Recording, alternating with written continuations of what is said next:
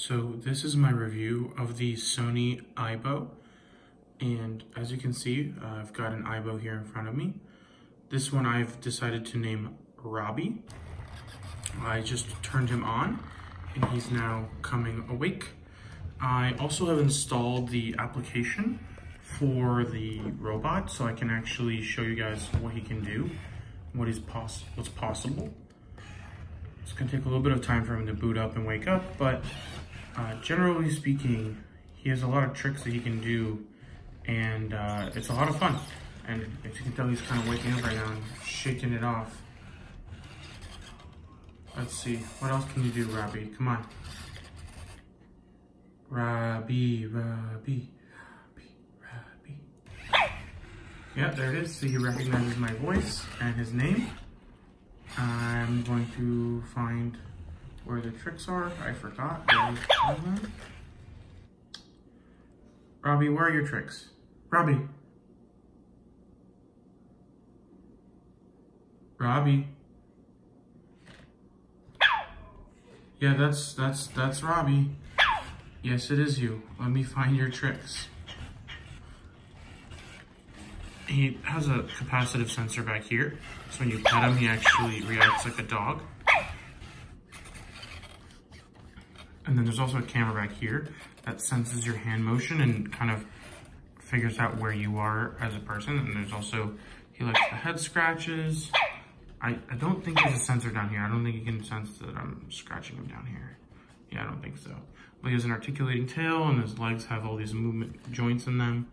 And he does have facial recognition. There's a camera in his nose. And he both recognizes my voice and sees my face and is now turning towards me because of those two factors.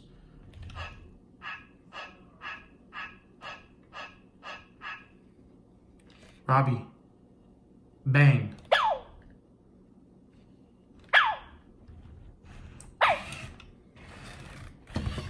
So bang is the code for him to play dead.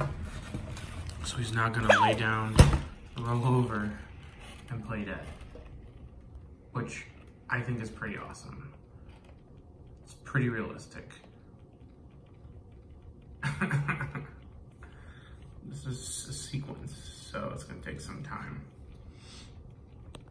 But it's quite amazing if you ask me. And then he just completely flips himself back over like it's no big deal.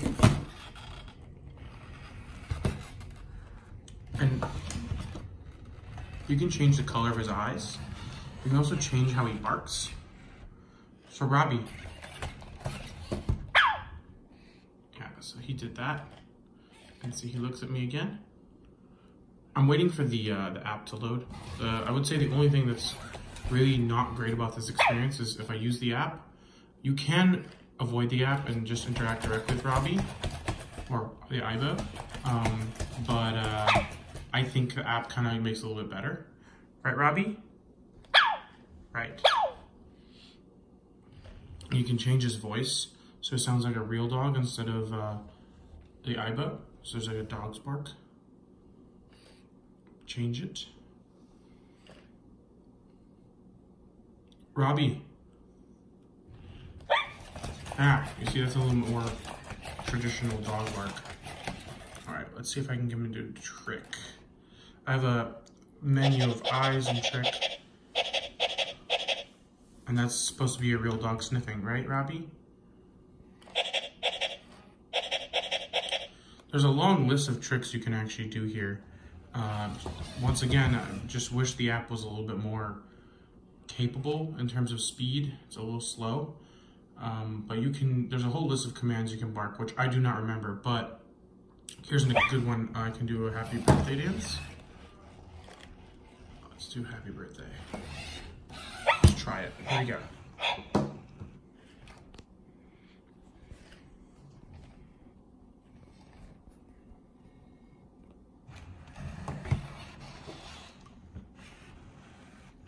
Man, you got close.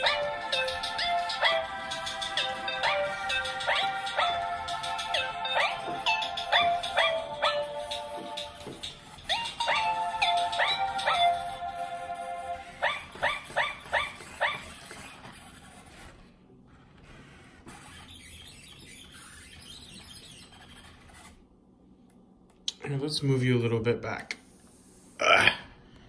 Okie doke. Let's strike a pose. Robbie, let's pose.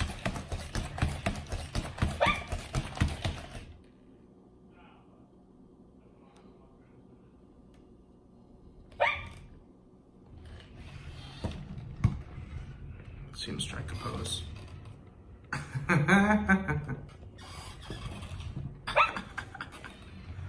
That's pretty funny. So you can do a lot of things with Robbie. You can also custom program tricks. So these are pre-programmed ones, but what you do is you take the Aibo and you put into training mode, and you do that by making him sit down, and then you can program him to do whatever you want by moving his front paws. But I think there's a lot more potential for this. I'm sure it's only gonna be a matter of time until people program their own stuff. I had a lot of fun. People's reactions have varied wildly. Some people hate it, some people love it. I think Robbie the Aibo is an awesome dog. $3,000 is a lot of money, but for some people, I think it's a reasonable cost because dogs are expensive and they're expensive to upkeep, and people like me can't have dogs in apartments. And I travel a lot, so I feel like I would feel bad for owning a real dog.